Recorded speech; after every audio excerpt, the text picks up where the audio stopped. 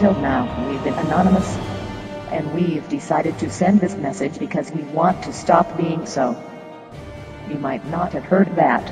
During the next few months, the United Nations and governments from countries all around the world, including yours, are making decisions about your future and the planet's future.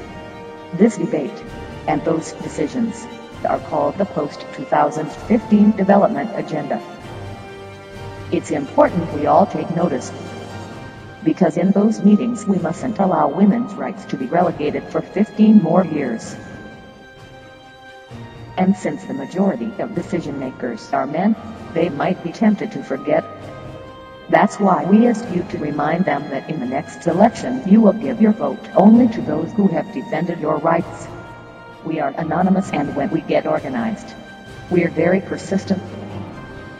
The patriarchal system admits no more upgrades. The time for women is coming. Expect us.